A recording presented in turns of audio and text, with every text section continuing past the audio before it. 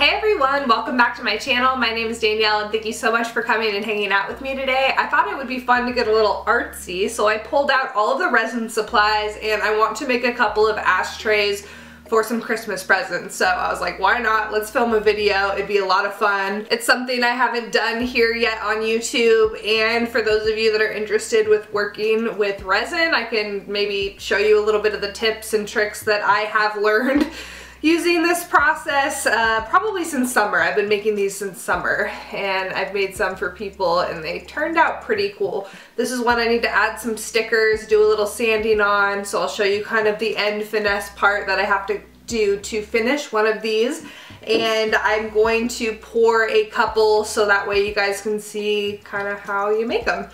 So I got my resin, I have all of my molds and silicone things that I need. If you didn't know, resin doesn't actually stick to silicone. I have this giant silicone mat right here, and that is the best way to keep the stuff off of your tables and everything. Kind of, I don't know, it's just nice because you can shake it off and just clean everything with rubbing alcohol, and it's really easy. So that's kind of the first tip I guess I would give you. Have silicone mat, have your rubbing alcohol handy. I've actually found that hand sanitizer works really good because it stays in a gel form, and when you have to clean off everything, there's usually little bits of resin and you have to get that off. And I've been told rubbing alcohol, but when we had the shortage here in the pandemic, it's been a dream to actually find out that the hand sanitizer works even better because it stays in a gel form and everything kind of just comes off with a paper towel, and then you can rinse it off and get anything that's leftover residue from the sanitizer off of here.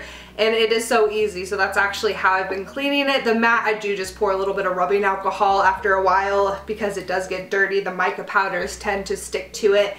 I have a ton of different mica powders, like literally a ton. This box has 24 different colors in it. They're all super, super pretty. Then I have my little table over here set up out of the way, and I'll show you guys kind of, you know, all of that in a little bit. So you want to have a pretty flat surface, and you also want it leveled. I have a level over there on that one, and I have 2 popsicle sticks underneath that stand to make sure it's perfectly level. Now I say let's do some resin pouring. I'm pretty excited about this.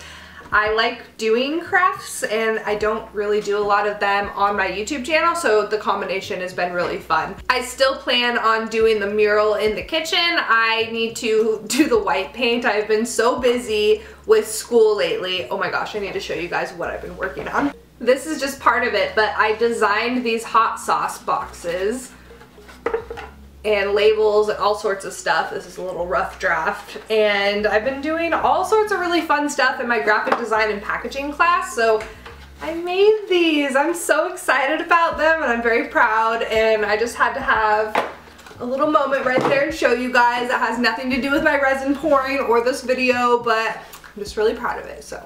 And another thing I want to show you guys and show off in this video is the MiniQ. This is not the Mini S, which you guys saw in the last video with the gourd, and that was a lot of fun. If you guys haven't seen that video, I would definitely go watch it after this. As you guys see, it has a little button right here, and it made this little puppy variable voltage. As if the Mini S wasn't awesome enough and pumping out the clouds, you can actually turn up and down your voltage for this.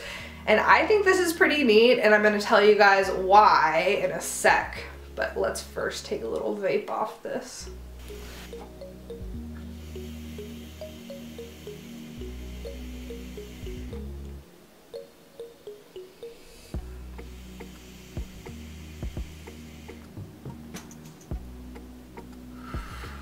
Dang. So the really cool thing I like about variable voltage and having it within a battery for your carts is if you guys ever lived in a cold state in the winter time, these carts freeze like solid, right? Not really, they don't freeze, but they get really hard to hit.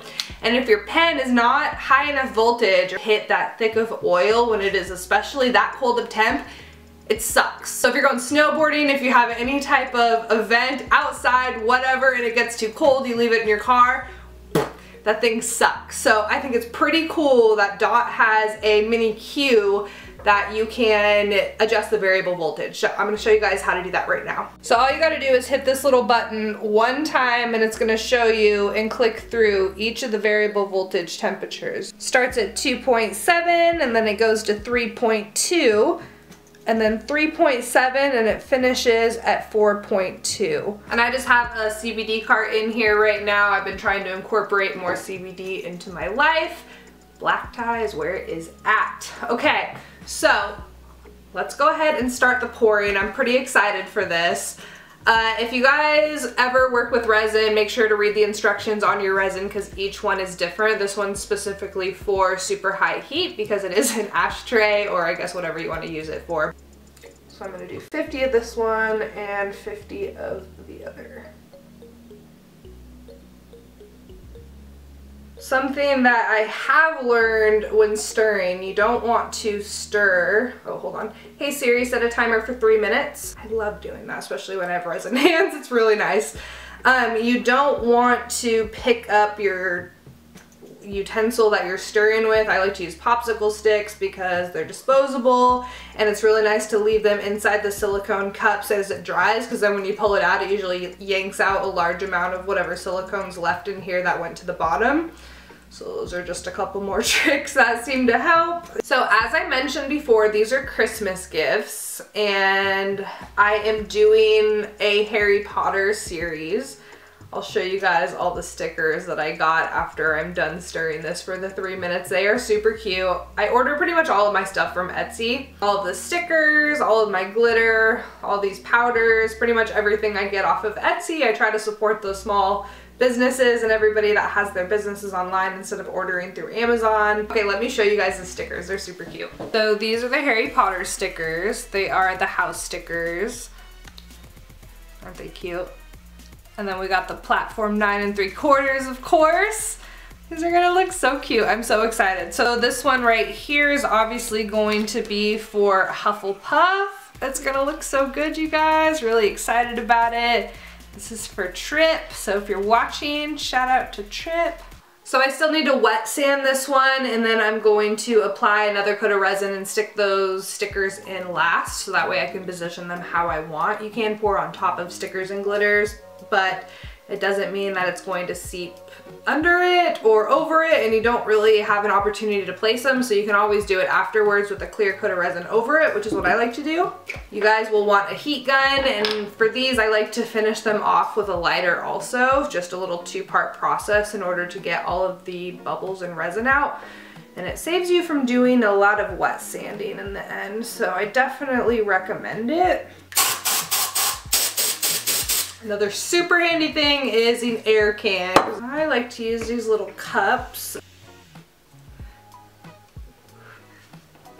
Awesome. So another reason I like to use popsicle sticks is because you usually have a lot of colors that you're mixing. So with this, I can measure it out and stir with the same thing, which is kind of nice. So I'm just going to take a rather big hunk, add it into there. And this green is going to be my green stir after that, and then I'll do a blue one and then the black one. Woo!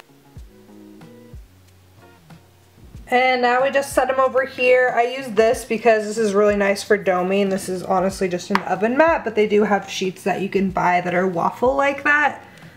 But there they are. I'm just gonna have them sit for basically at least half a day to a day, and I'm gonna do the rest. And now I'm just gonna take this and basically wet sand it so I can get all of these edges smooth, and that way I can dome the back and all of the front and everything. So that is the next step after you pull them out of the mold. All right, everything is wet sanded for how I need it to be. We're gonna put this little sticker in here. I'm pretty excited. Give it a nice little bubble.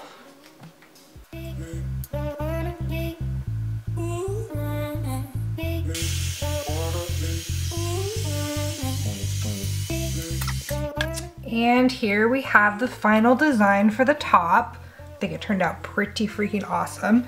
Here's the other two. And we'll just put a lid on this basically and make sure that no dust or hair gets in any of these. I'm gonna check them for bubbles real quick. So this is one of them that I did. I have a nail in the middle here for caching your bowl. It's so cute. I love this one so much.